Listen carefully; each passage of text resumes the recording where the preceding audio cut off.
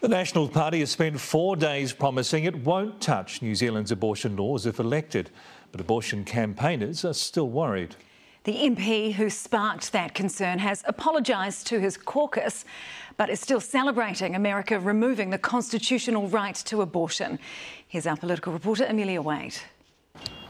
Nationals caucus rolling up to work, rolling down their windows. I feel very strongly in my pro-choice views. Swearing they wouldn't roll back abortion laws. Will not be touched, and I think that's a really good thing. I don't think that this is an issue that needs to be addressed. Including Tamaki MP Simon O'Connor.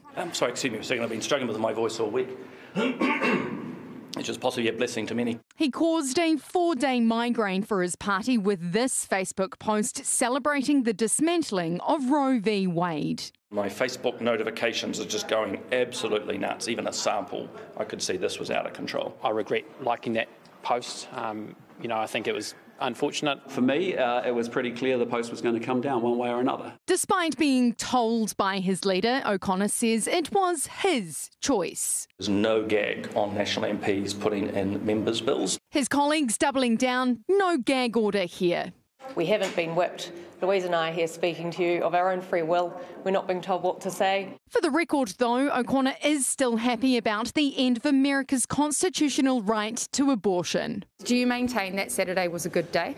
I'm a pro-lifer, so yes. And that's got abortion campaigners here worried. Members of the Supreme Court also said that they wouldn't touch the settled law, and they did. As protests rage on in the US, there are calls there for the Supreme Court judges who tore down Roe v Wade to be impeached.